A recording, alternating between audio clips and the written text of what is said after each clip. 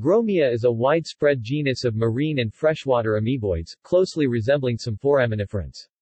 It produces an organic test, which is ovoid or lobed and may exceed 1 mm in size. This resembles a small grape, in that its center is fluid-filled but lacks organic matter, which is concentrated in its translucent test and underlying sediment, making the organism almost neutrally buoyant.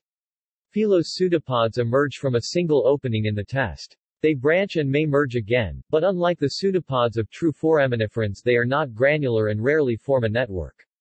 The life cycle involves both asexual and sexual reproduction, and at certain stages motile cells with two flagella are produced.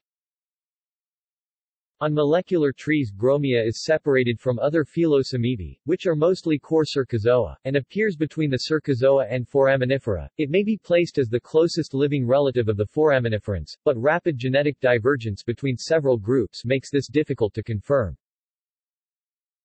Gromia can produce traces on the sea floor as it rolls around, which bear a resemblance to early trace fossils. These tracks are sinuous grooves, and are bordered by two squat, relatively wide ridges. Gromia spherica is a large amoeboid discovered in the Arabian Sea. References. External links. Images.